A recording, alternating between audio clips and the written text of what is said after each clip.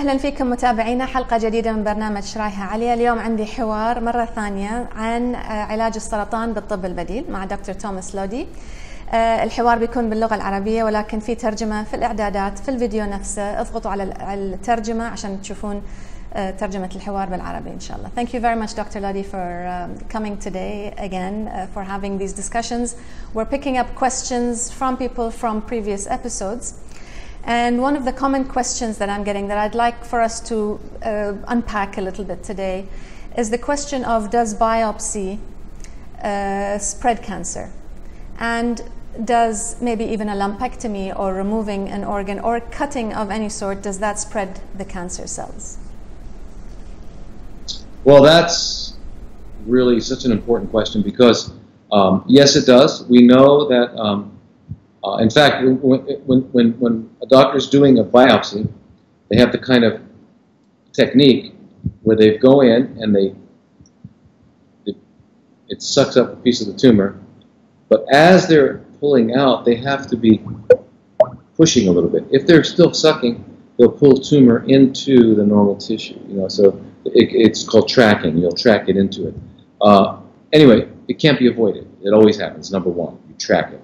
Number two, when you stick a needle in, what you cause is trauma. You cause an injury, and now the body is going to respond with inflammation. Well, we know that the fundamental underlying pathology in all diseases, including cancer, is chronic inflammation. So you've contributed to the whole inflammatory process, okay, which means you're turning on the different cytokines in the body that support cancer growth, because it's chronic inflammation. So, so that's what you've done. Now, the reason they're doing it is because they would have us believe that without knowing the exact cell type, they can't treat it. That's the idea. Well, it turns out they should treat it because they might not even know if it's cancer, right? Right, or they might not even know it's cancer. Yeah. Now, there's another non-invasive way of doing this, of course, and that's a PET scan. Now, PET scans, and there's also another, probably the best in the world, is a test that comes out of Japan by one doctor in particular. It's a TMCA test. It's a simple blood test. It will tell you if you have nanograms, micrograms, milligrams, or a gram or more of cancer. And we use his testing for a variety of different situations.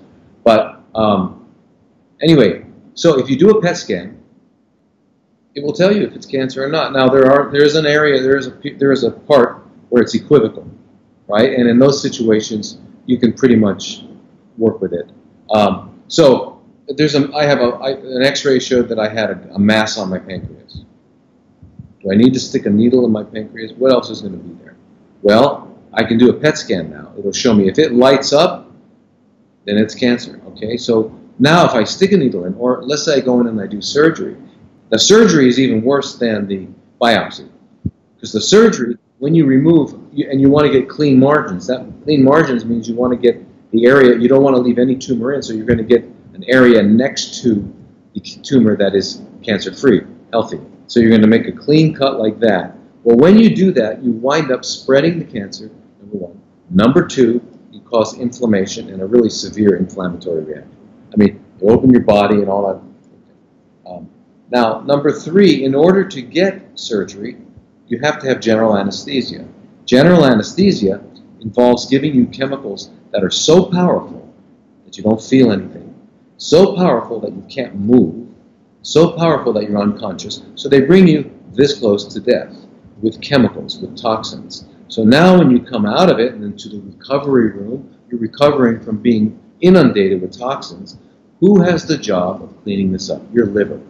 How long does it take your liver to clean up that? 6 to 12 weeks, depending on the condition of your liver. Which means that for 6 to 12 weeks, your liver is otherwise engaged. It's busy. So you better not have any kind of need for it, but you will. And the liver is a big part of our immune system. The other thing is that now our immune system and our entire healing response has now gone towards this wound and is not towards the cancer, if that was cancer. So we've diverted all of the body's attention to healing a wound Anyway, so many problems with it that unless the only time we recommend surgery is under four circumstances. Number one, it's blocking a vital function. You can't breathe, you can't eat, you can't have a bowel movement. Number two, excruciating pain. Number three, it's just simply too big. It'll never be recycled. It's just basically those three. The other one is, and that really depends, in the skull or in the spine, because the skull is an enclosed place. Any growth could result in death. So in those places, those are the times we would say maybe you should get radiation first before you come, or maybe you should get that surgery first and then come, because we're in an enclosed place. And the same thing as if it's in the spine. But other than that, if it's soft tissue, anywhere else we don't. So why would biopsy then still be the first thing that gets offered? I mean, I know we talked about the perspective of the medical world on cancer in another episode, but I don't think anybody ever hears the side effects of a biopsy or of a lumpectomy before they have the procedure. Right, and you know, I mean, just to illustrate how it spreads, I had a ballerina. She was in the New York Ballet. She was a very well-known ballerina. She had a lump, she had a biopsy, and within 2 weeks, she had satellite cancers all around it. Okay, and it was terrible. But anyway, she wound up coming out to Arizona to be treated. She couldn't do her dancing anymore. But anyway, you know, that's what happens. And the other thing is it causes pain, inflammation, it spreads the cancer. It's just, it's all around. And the thing is, if you got to, now when you feel cancer in the breast, there's no doubt. It's not, cancer's hard. It's not regular. It's not like a perfectly round thing. It's irregular, and it's, you know, cancer's hard, and, you know, I mean, it's pretty clear what it is. But the reason they want to do it is they want to find out, is it estrogen receptor positive, progesterone receptor positive, and is it HER2 positive? These are tests that they do on the specimen. The reason they do these tests is because they have drugs for each one of the conditions, only two actually. For estrogen receptor positive, they will give tamoxifen or some other variant that blocks estrogen receptors. If it's HER2 positive, they have Herceptin, which is another one, and I think there's another drug out now that also does the same sort of thing. For progesterone receptor positive, they have no drugs, so they tell you don't worry about it. It's very interesting. So they're doing it mainly to sell drugs. I mean, and that sounds very cynical of me, but I don't know how else to say it, because I know now. I mean, the way I treat estrogen receptor positive breast cancer is with estriol, which is the third estrogen that women make. It's the estrogen that dominates during pregnancy. It binds to the beta receptor, estrogen receptor, not the alpha receptor. So therefore, it shrinks tumors, doesn't stimulate their growth. It also blocks now the alpha receptor. So even if there's estradiol or estrone around, it can't get to it. So it's blocking. So it's doing the same thing. So does soy. The big controversy with soy. Soy is a phytoestrogen, yeah, but it goes to the beta receptor. So it's good for you, which is why Japanese live 10 years longer. They eat soy all day long. Yeah, assuming it's non-GMO, because most non-GMO soy is genetically modified. Exactly, and if you notice that all the indigenous cultures who've eaten soy have fermented it. So miso, tempeh, you know, natto, they have fermented products, because otherwise you can get GI upset. Not that it's not effective. Yeah. So would you say that if the person wanted to go alternative, then there's no need to biopsy, because once you know you have a lump of some sort, then you're going to treat it the same anyway. You're going to clean up the diet, clean up the system. But then if you want to go medical, mainstream medical at least, then they'll tell you we have to know what type it is in order to know which medicine to give you. Right, and then you'll be cornered like that, you know?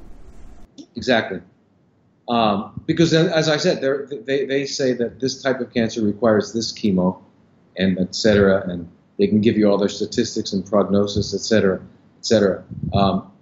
But when you understand cancer from a different perspective, and that is that cancer is a systemic condition, it's not a local condition. I may have tumor here, and if you remove it, I'll grow another one. Because if you had a poison apple tree and you picked all the apples, you haven't solved the problem, because next spring you're going to have a new crop of apples. So it's not the apples. Those are just manifestations of it.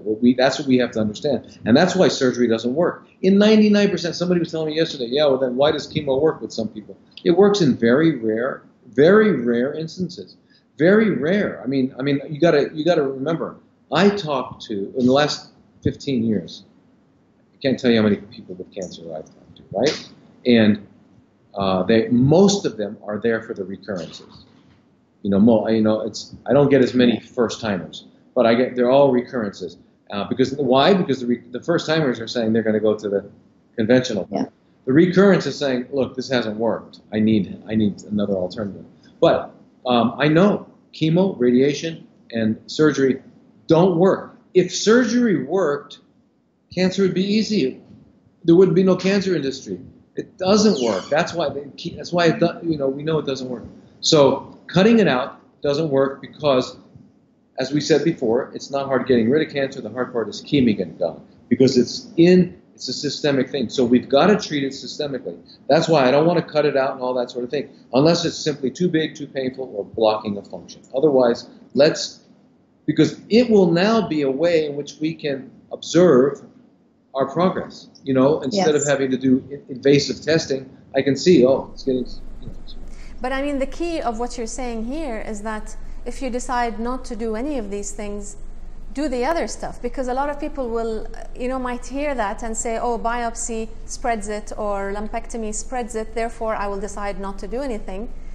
And then a few months later, there's a bigger lump and bigger spread, because you haven't done the opposite either. Once you know there is something, then you have to do the other one. You have to go at it with something, especially if you're not going to biopsy it and not going to remove it, then you still have to do the work of getting it out of your system. And I think this is what's massively misunderstood, that I heard something about how biopsy is dangerous, therefore I'm refusing biopsy, and it ends there, and it can't end there. You have to then do something radical to undo the cancer, because cancer is radical in itself and it needs something just as crazy to kill it. Exactly. 100% agreed. It's crazy, it's radical, and it's the most what's the word? Inventive, creative. Very smart, yeah. You put something here, it'll go around it. You do one thing, two things to cancer, it'll find it. It's like water going down the hill. It's going to go. You got a rock, it'll find a way around. That's the way cancer is, and we have to realize that. So and in fact, you can't just do one thing. So you can't come and say, well, look at it, I changed my diet. Okay, well, what time do you go to bed? How are your relationships, et cetera, et cetera. We've got everything contributes to it. So it's either you do that big change or go to the conventional. At least do something. Yeah. Which you might end up going back to alternative eventually anyway, even after going conventional. Unfortunately, but yes, I think this gives a good perspective. I think biopsy is a bit, people are going into it a bit too readily, not knowing the side effects. So I think this sheds a bit of light on that. So in future episodes, I hope to answer more questions. I have so many questions for you, but there's no way we can answer everything at once. So we'll have hopefully more conversations like this. And I'm really, really appreciative of your time and the precious information that you're giving across. Thank you very much. شكرا لمتابعتكم، وإن شاء الله لنا حلقات كثيرة في المستقبل مع نفس الطبيب أو أطباء آخرين أيضا. لا تنسون تحطوا لنا تعليقاتكم في الحلقة نفسها عشان أخذ أفكار الحلقات المقبلة من أسئلتكم نقدر نجاوبها إن شاء الله. شكرا لمتابعتكم.